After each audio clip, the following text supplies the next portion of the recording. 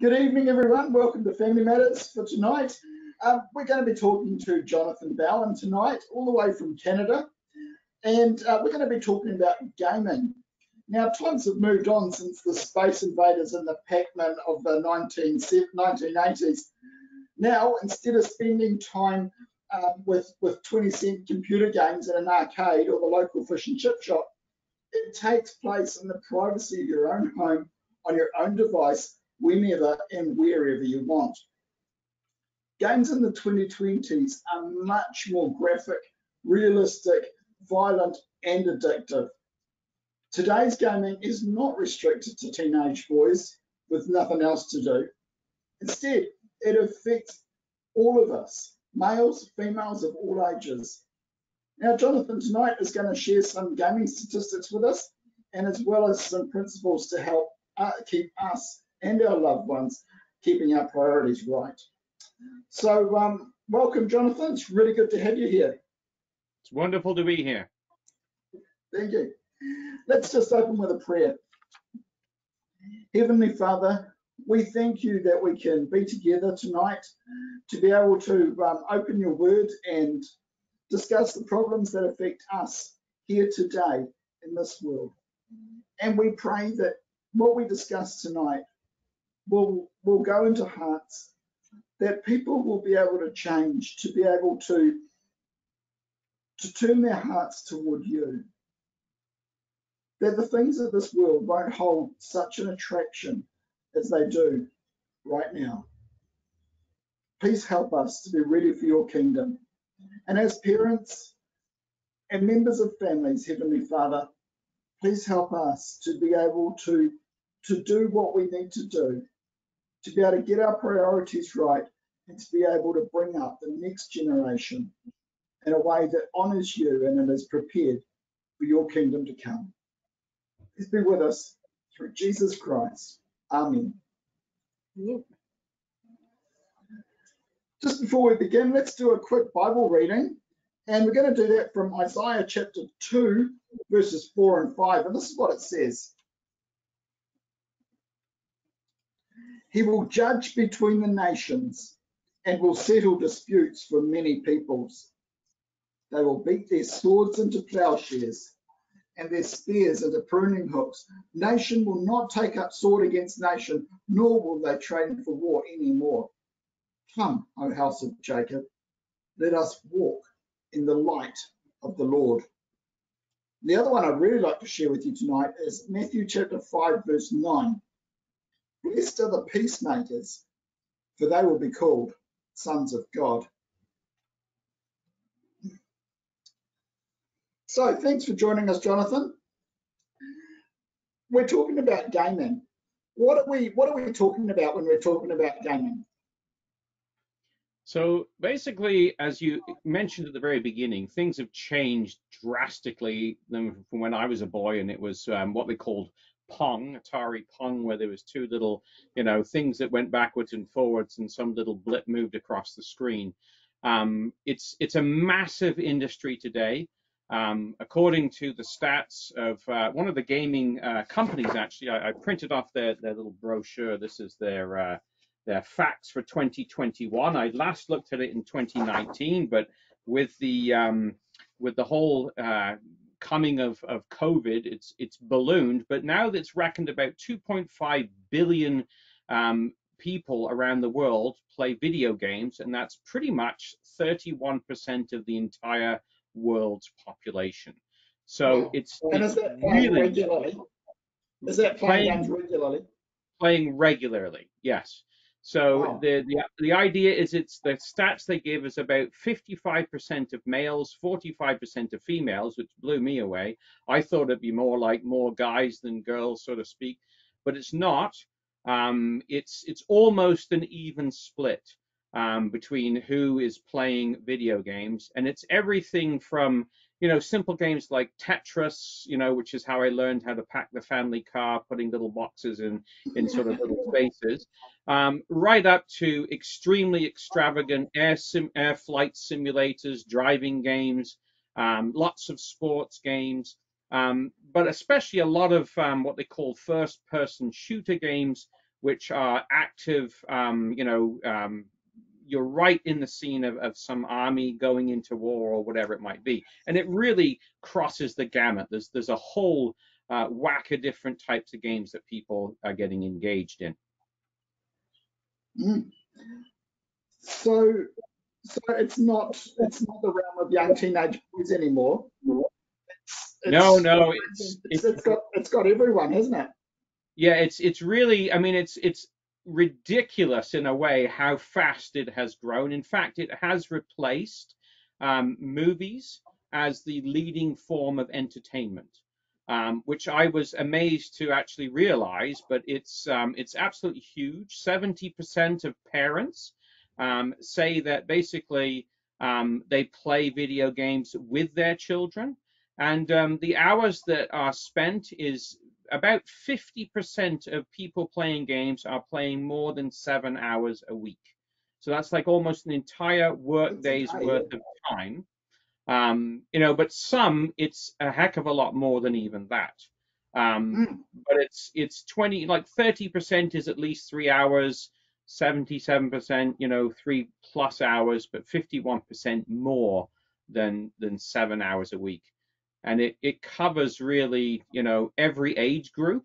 I thought it was more of a teenage thing. It's actually 18 to 34 is the biggest age bracket. So what they call the millennials, that's the biggest age bracket in gaming, and it's huge. But it also goes up those sort of 34 to 35, 45 to 54. Like the way it breaks it down, there's a lot of people that are involved in playing games. So what do you see as being the problem with games, video games? Well, when you look at the statistics, and I pulled this off the other night just to kind of get my head around, what the industry says. So these are the people that advocate it, right? So these aren't your nutty Christians who are saying that this isn't something we should do. These are the people saying, rah rah, sis boom bar, this is the best thing ever. And they even come out and say that in the age groups, it's about a 50% of people that are playing games are playing either action games or first-person shooter games. So they are, I should say, actually, it's pretty much, and that's for the first from 18 to 44. It's about 50% is the really violent type of video games.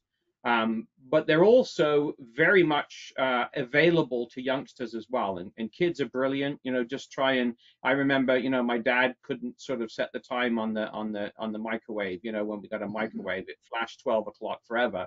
And as parents, we tend to be a bit that way, where we just can't be bothered with some of the technology.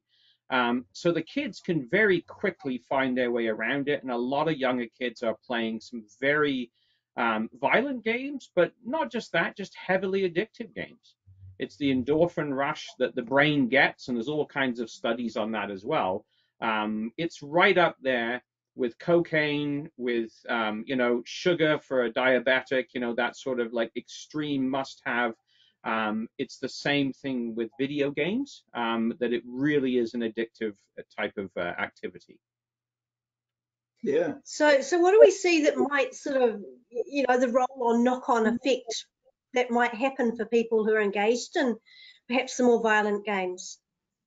So it's not just the violent games. One of the things that they talk about is the lack of empathy that basically gets developed. And these are the eggheads in their conversations, right? So they talk about the fact that people get detached from society.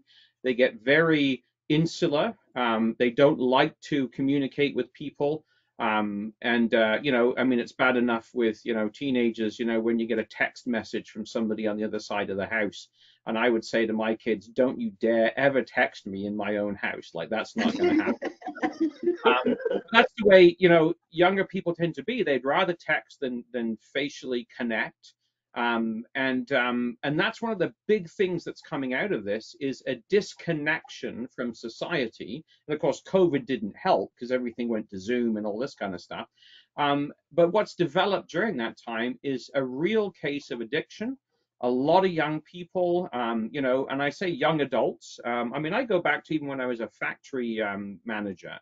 And I would have my production team that worked under me come in, and they would be blurry-eyed and like, I thought they'd all been out at the pub the night before, but they'd actually all been playing games together till 4 o'clock in the morning. So it went on all night, and they would come to work groggy and all this kind of stuff. And that's the world, but that is becoming a huge issue even within our ecclesias, is a lot of young people engaged in playing games for multitudes of hours. And it just has become something that's really, all engrossing. If we can get back to the war games, and action games, one of the things that we've been discussing in New Zealand lately is military service. How would that go down if we were facing a military tribunal, and I turn up and I've been playing some sort of war game, first person shooting sort of game for 15 hours a week? What would that do to my military tribunal appeal? Well, if you go back to the last war where Christadelphians in North America, I could use an example, was the Vietnam War. One of the things that they were asked questions about was violent sports like football, rugby, whatever it might be. That was actually one of the things that got brought up. And of course, well, I'm not killing anybody. I'm actually, engaged in a game, and I'm playing. Now, and it's a team, and it's, we're playing rugby and all this kind of stuff, or football, or whatever it might be. Now you take that to today and say, well, actually, I'm on a team, but we're running around pretending we're soldiers, we're shooting people, that kind of stuff. It really takes the conscientious part of conscientious objector and tosses it out the window. Conscientiousness is defined as, wishing to do something that's right, or somebody's duty thoroughly, governed by our consciences, right? Whereas when you look at this, how can you say that this is, the scriptures say, turn the other cheek, all the verses that we would use, thou shalt not kill, all that kind of stuff, when we are actively engaged in entertainment with it. And you could say the same thing, for watching violent movies, binge watching Netflix or whatever it might be. I'm not saying that one's worse than the other. It's the same type of thing I think that we'd run into. But what's interesting is that the US Army has actually been using video games as its most effective recruiter, as what they do. So they have big transport lorries that will go to colleges, universities, high schools, and they invite young people in and they play the video games, and they actually have US Army esport teams, where the soldiers are paid full time to play video games all day long, and basically get online and chat with young people as young as 12 years old and invite them to enroll and enlist and basically work towards a career in the military. So they're using it. In fact, some of the first Puritan shooter video games, there's one called America's Army, was actually made by the US military for this purpose. So it's really crossing that line into, you really don't have a shred of hope to say, I'm a conscientious objector when you're spending your time enjoying warfare, right? That's your entertainment. Yeah. So what if I said, just to put the cat among the pigeons, oh, but it's just pretend? Well, I would say there, I would look at Matthew, right? So if we went into what the Lord says, I'd say the principle of Matthew 5 here, and we look at verse 28, the scripture says, you've heard in old time, thou shalt not commit adultery, but I say, whosoever looks on a woman to lust after her has committed adultery with her already in his heart. He uses the same thing of violence as well. Here's the point, is that basically, vicariously participating in adultery is equivalent to actually doing it. When it comes to violence, enjoyment in violence, as far as God is concerned, is basically equivalent to being involved in it. And you think about this, these are lusts of the flesh. Like violence is a lust of the flesh. Think of James, I think it's chapter 4, where he talks about, wars and fightings among you. Where do they come from? They come from your flesh, from your passion. So even when we get in arguments and battles amongst ourselves, it's our flesh that is basically displaying its characteristics. Violence is something the flesh enjoys. So, I would like a good action movie. I'm not interested in a romance. That would be more the kind of thing that I would enjoy, because flesh enjoys that kind of thing. Now, the real question is, what does God think about it? Do you think that it's so much easier to blur the lines between reality and pretend when you engage in things that really, I guess, make it seem more real in our minds like that?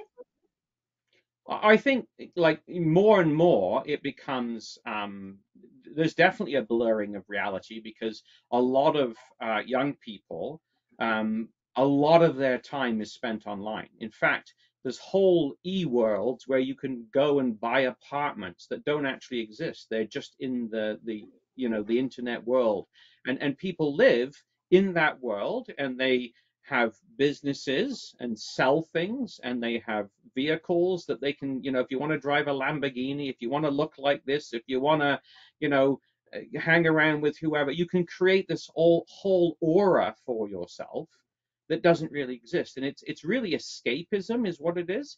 And one of the articles I was reading is saying that, video game escapism is on a par with alcohol and drugs. It's basically feeding that endorphin rush. It's creating an escape from reality. My life, I don't like my life. I don't like the fact that I live where I live, that I'm poor, and my circle of friends is small. So I can go online and I can become whatever I want to be. And, I can feed those lusts of, having pride and, it could be covetousness. I've got all this stuff. And the same is true even within video games. It's the whole idea of you're with a team and you're working with them, and your persona is, your stats of what you've done, and people look up to you, and it all kind of feeds that kind of thing, and it becomes reality, as it's called virtual reality. And that's what it becomes for a lot of people. Right. Over lockdown, a lot of, well, I mean, obviously we haven't been able to get together as CYCs or ecclesias or anything like that. So I know that a lot of young people have started gaming together, Yes. and calling it fellowship time. What are your thoughts on that? Yeah, we have that anomaly over here as well. It's not really an anomaly anymore. It's quite a common thing.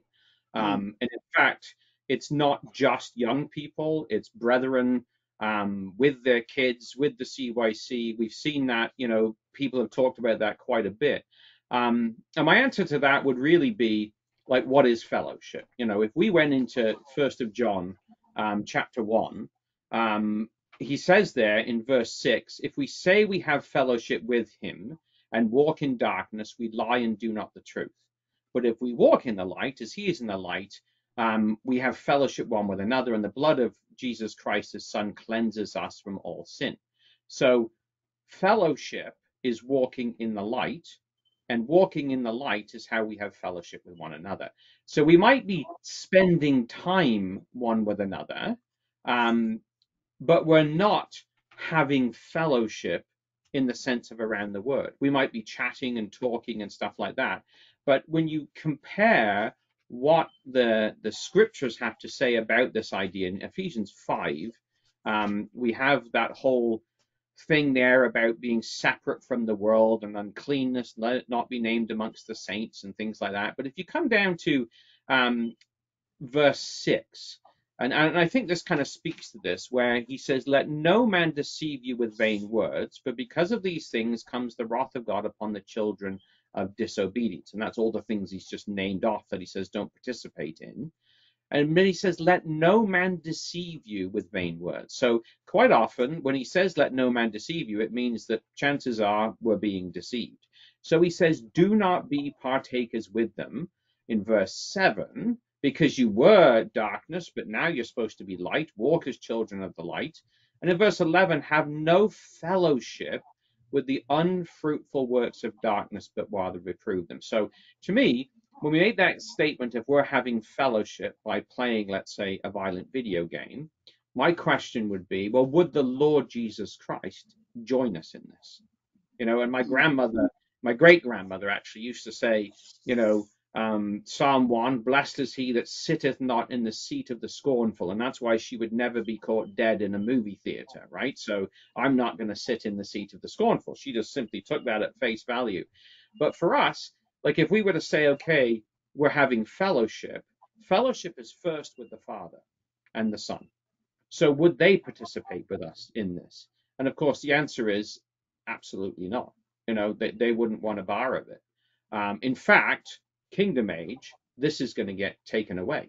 So why would we want to engage in this now? In fact, just think about this. It was Revelation 22, right? So right at the very end, he says, look, who's going to be in the kingdom?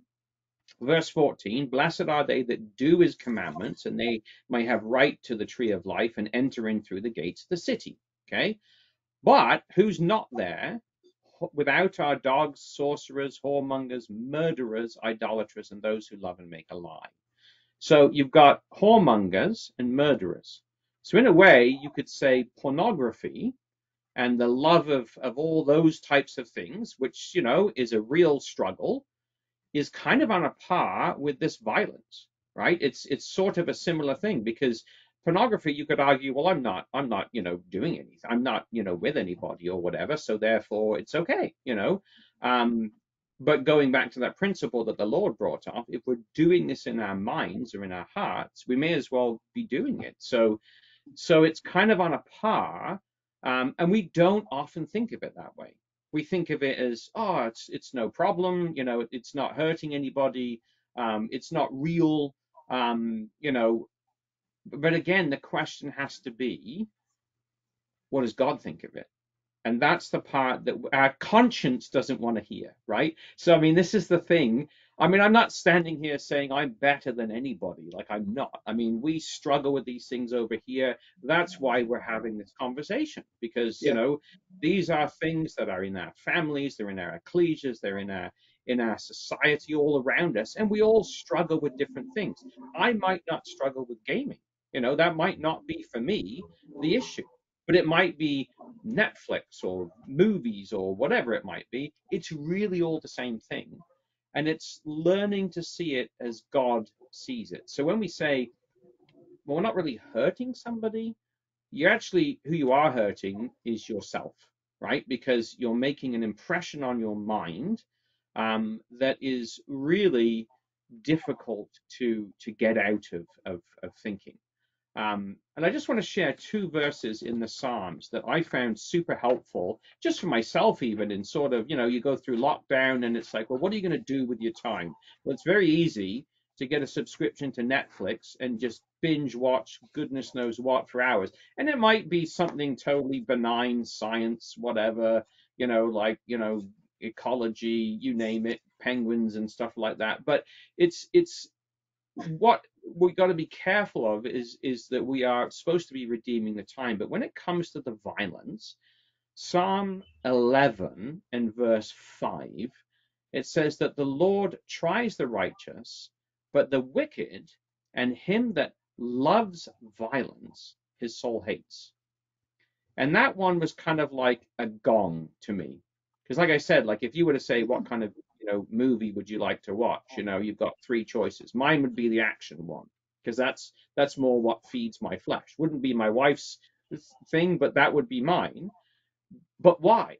Well, because my soul, the flesh in me, and out of the heart, it's there that the things come from that defile a man. It loves violence. Well, God says, him that loves violence, my soul hates. So I've got to learn not to be involved in those things. I've got to learn to wean myself off of it. But what about if the gaming you're doing or what you're watching or whatever is not really of a violent nature? Where does that sort of stand in this discussion? So you start looking at the different games, right? So what genres are they? Let's say you've got something called The Sims, right, which is about building a little life. It's not violent at all. You're going to build a house, and then you're going to build a city, and then you're going to add this and that and the other. And really, what it is all about is covetousness, hoarding of stuff, right? So it's all about bigger, better barns, and I've got this car and that car, and it's all amassing of all this kind of things, and it's covetousness. So that's the one side of it, but all of them kind of play to the characteristic of pride.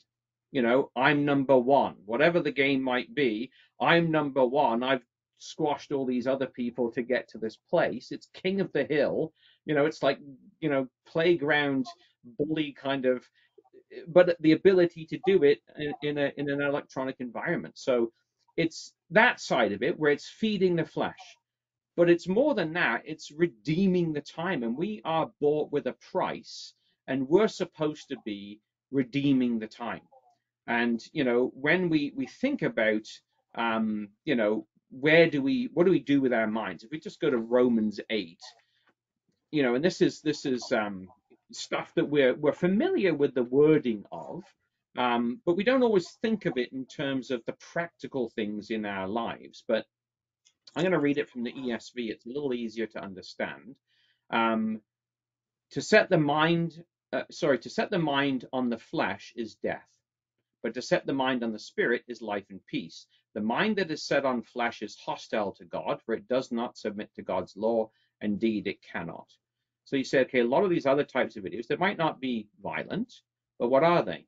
What shall we eat? What shall we drink? Wherewithal shall we be clothed? Bigger and better barns. It's all feeding the flesh on one level or another. And if all we're doing is stuffing that kind of stuff into our minds are just set on the things of the flesh. And it's not feeding the man of the spirit, whereas we're supposed to be redeeming the time.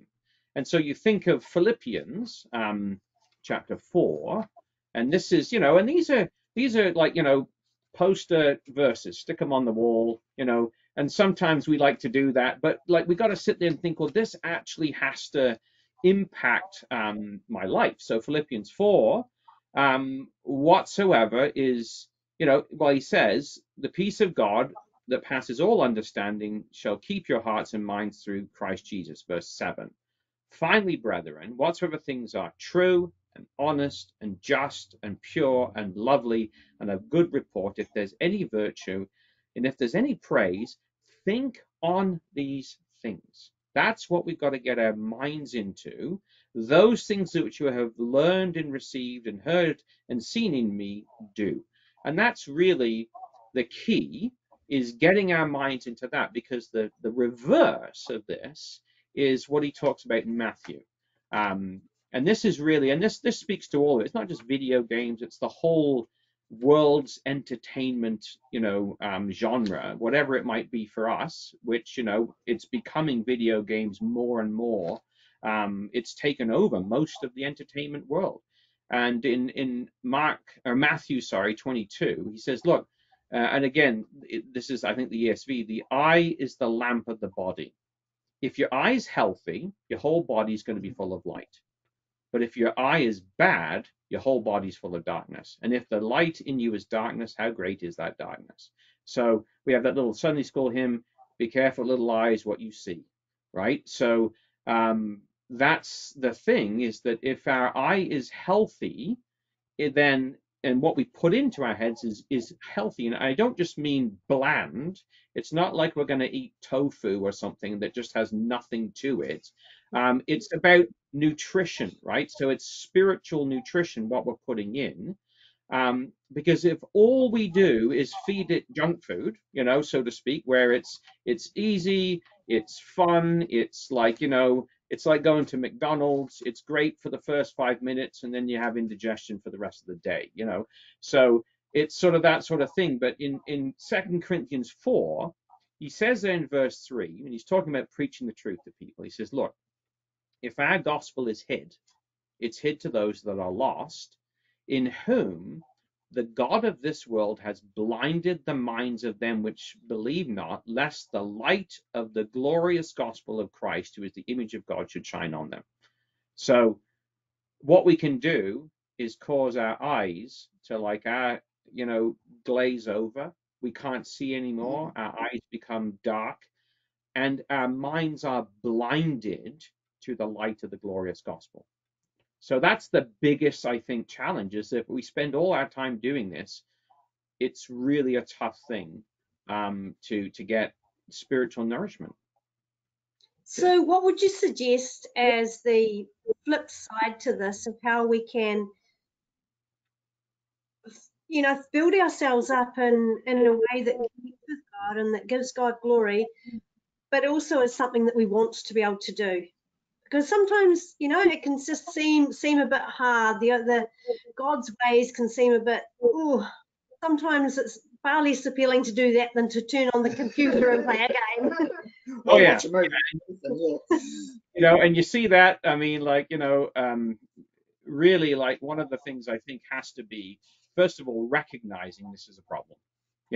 I would say that that's probably the first port of call, is to recognize it's a problem, like Psalm 51, which applies on so many levels, where the psalmist basically says, David says, I acknowledge my transgression, and my sin is ever before me. Against thee and thee only have I sinned and done this evil in thy sight, that thou mayest be justified. Now, acknowledging our sin to God, why do we even need to do it? He already knows. It's not about him knowing, it's about us coming to terms with that. And so it becomes then, and the Lord says in Luke, pray that you enter not into temptation. And it's really about developing a taste for the things of the truth. So if you look at Romans 12, and the 9th verse says here, like, here's what Paul says. He says, and this is a tough one, right, for our flesh. Let love be without dissimulation, abhor that which is evil, and cleave to that which is good. Now that's easily said. It's an easy memory verse, right? But that's what our flesh finds really tough, is abhorring that which is evil and cleaving to the good.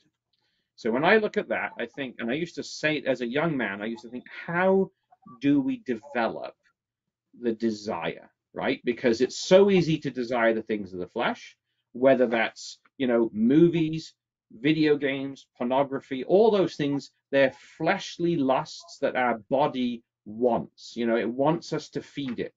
And so looking at the Lord and saying, well, how the heck did he do it? Because, he was also made of the same stuff.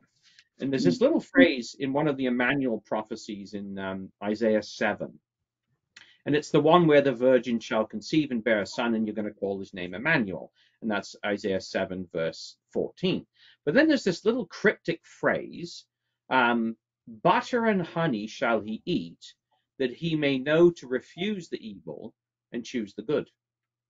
And I read that and I thought, well, that's the answer to abhorring evil and choosing good. It's actually a phrase that Paul has quoted, cleaving to that which is good and abhorring that which is evil. It's coming right out of this passage in Isaiah. So I used to think, well, what on earth does that mean? I mean, I'm sure a diet of butter and honey isn't really going to do you that much good. You're going to clog your arteries and get diabetes, right? So it's sort of like there's obviously more to this. And so you start thinking about it and you think of, well, there's the milk of the word, right? Desire the milk of the word that you may grow thereby. And the word is sweet. Thy word is sweeter than honey in the honeycomb. But it's actually a step further than that. It's the desire of the promises. It's a land flowing with milk and honey. So when you think of the Lord Jesus Christ and his greatest trials and temptations, so if you go to Hebrews 12, so you think of the cross, which is kind of the culmination of all of his temptations through all his life. So in Hebrews chapter 12, and you have him there, and we're told there to look unto Jesus, verse 2, the author and finisher of our faith, who for the joy that was set before him endured the cross, despised the shame, and is sat down on the right hand of the throne of God. So he had developed a taste for the kingdom of God, a developed a taste for the promises. And so I would say, like, that's one of the areas that we really need to work on is getting that taste. It's not something that is natural. I mean, I found out years ago I was diabetic, right? So I love my Coca-Cola, and I love my chocolate bars and whatever else. But went to the doctor and he said, "Look, kid, this is going to kill you. You need to start making." Now, you can either just take the drugs and then eventually they'll stop working and you'll end up on dialysis, or you can change your lifestyle. And so I was like, well, I don't really want to die. Not yet, anyway. So I had to learn to change my appetite. So things that I thought were gross, as a kid, broccoli, Brussels sprouts, stuff like that, I just thought they were hideous. As I weaned myself off the sugar, or actually I kind of went cold turkey, as that's it, and like I had these massive migraines and withdrawal symptoms and whatever. But I was motivated, right? But as I weaned myself off the sugar, all of a sudden, all this other stuff started to taste good because I was no longer fooling my brain with false messages. So I stopped drinking the soft drinks. I stopped drinking or eating the chocolate. I stopped, all the stuff that was, and I probably lost, I think, 80 pounds altogether during the process. But like, I had to learn to desire something else. And that, I think, is one of the keys, is basically that idea of setting your mind on the things of the spirit. You've got to learn to desire, and that's a process, just like changing your diet is. You've got to replace it with other stuff. Mm. Mm. So I've known a few couples whose marriages have eventually broken up because one partner is spending all their day gaming. Yeah. You got any advice or any thoughts, quick thoughts on what the non-gaming partner can do about that? Or any advice for them? So I would say the first thing is to recognize that we're all flesh, right? So you can't come at this from a condemning, holier than thou, you're going down this road sort of point of view. What we've got to do is recognize, like it says in Peter, we are heirs together of the grace of life, right? So we're in this together. And unlike the world, we're not roommates, we're husband and wife. And, we are both supposed to help each other. And one of the first things is like it says in James, confess your faults one to another. Have an honest conversation about it. That's really where it has to start, is like, how can we help each other to that? And it could be a husband, it could be a wife, it could be the wife addicted to Pinterest and Facebook, and all she does is, goes through all that stuff. It's the same thing. If you just look at Ephesians 5, so this is where the husbands have a responsibility to make sure their wives are exposed to what I'm going to call the WWW. Now, it's not the World Wide Web of iniquity, it's something else. And it's, we know it, husbands, love your wives, Ephesians 5:23, as Christ loved the ecclesia, right?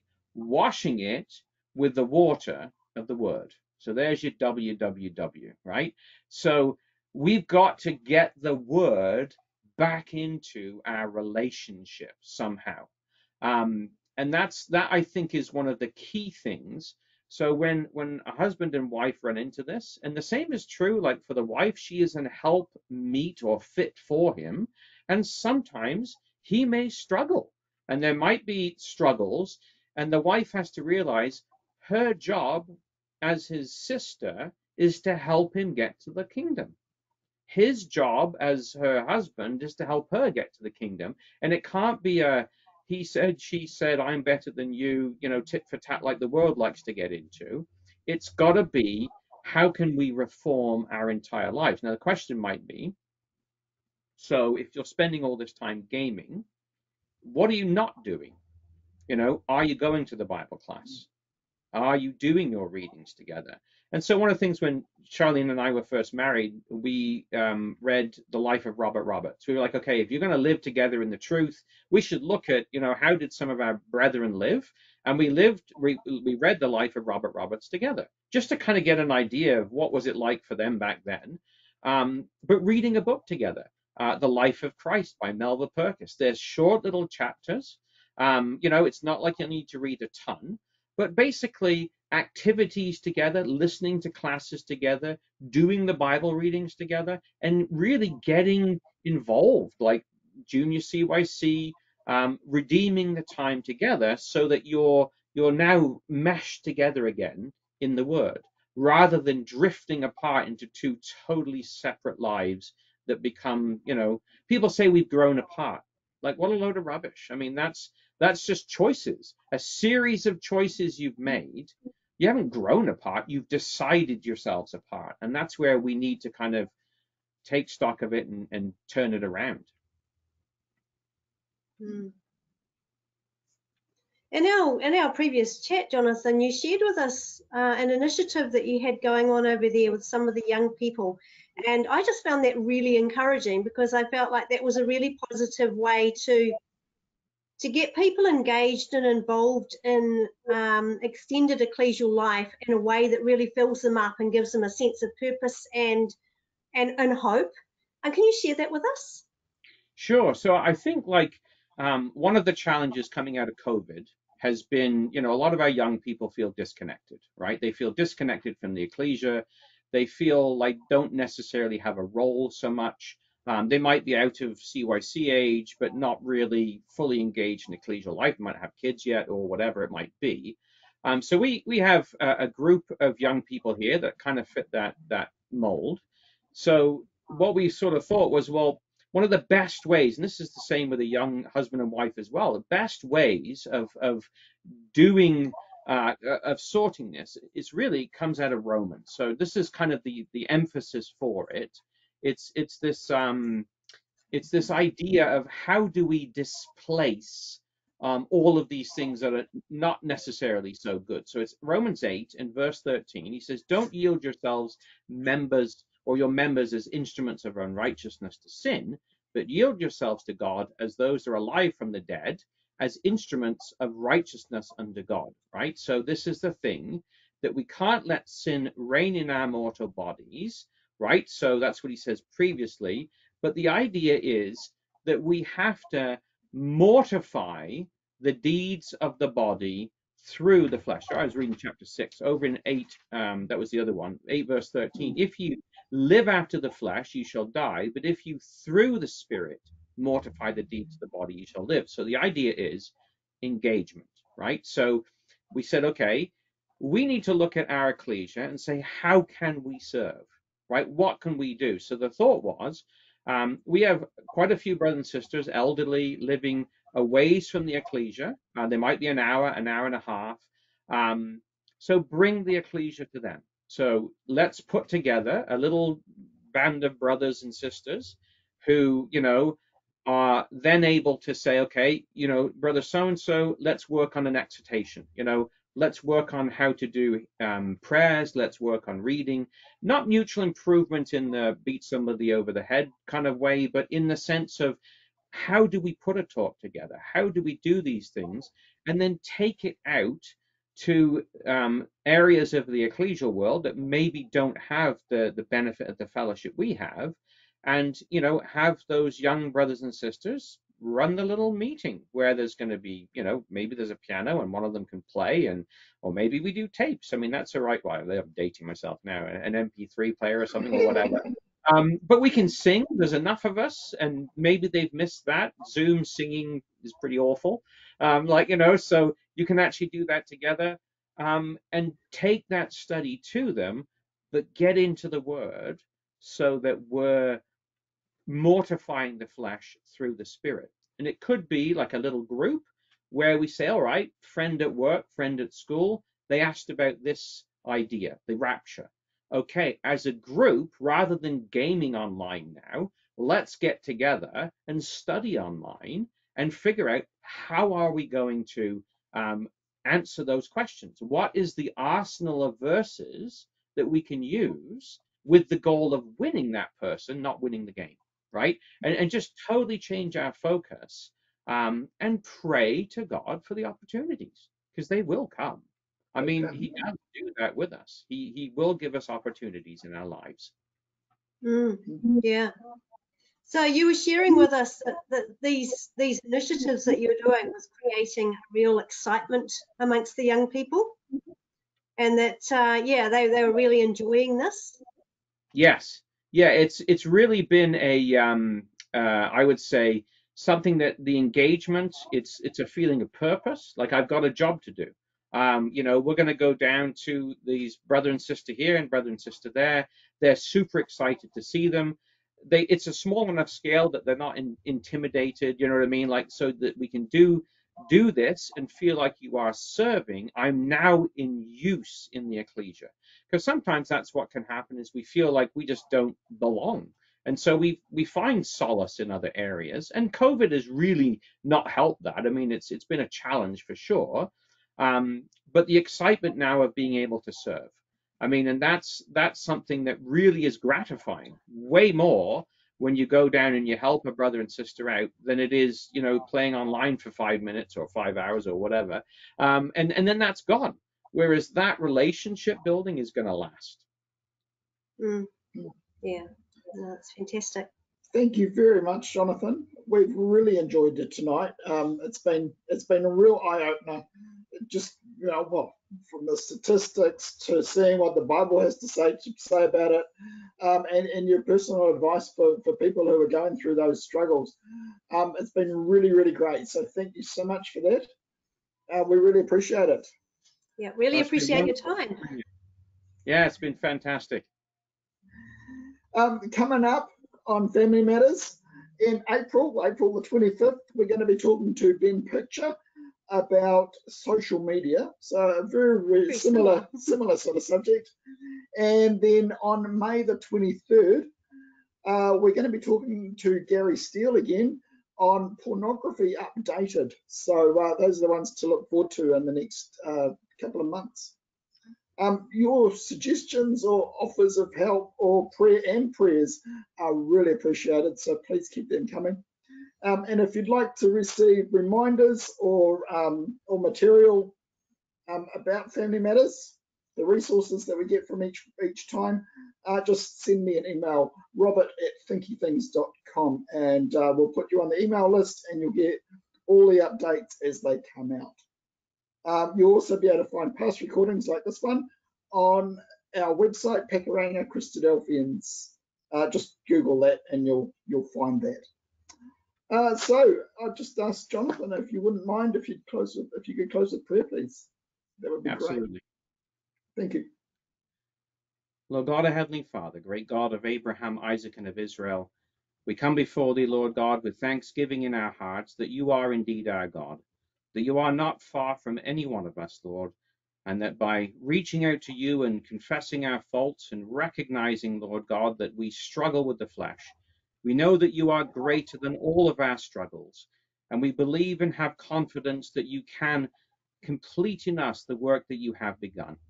And so we pray that you would help us in these last dark days, times, Lord God, similar to Lot's, where he vexed his righteous soul in the things which he saw and heard, that you would deliver us as you delivered him, to take us out of this world, that these days would be shortened for the elect's sake, but that you would help us while we struggle here, that you would strengthen us with your word, that as we turn to you, that you would open our minds and our hearts, that we can behold the wondrous things that are in this great book before us, and that you could strengthen us, Lord God, that we would be fed with these things. We would desire the milk of the word, and that we would grow by it, that we may become children of yours and useful to you both now and in that age to come. We thank you for the redemption we have through your Son, for the way that you have provided for us. For we recognize, if you should count iniquity, that none of us could stand with thee before thee, but there is forgiveness with thee, that thou mayest be feared. And so we thank thee for this time we have, for your word you have given us, and for the hope that we have through thy Son, the Lord Jesus Christ, and pray for his soon return and the establishment of the kingdom. And we ask this prayer through Jesus' name. Amen.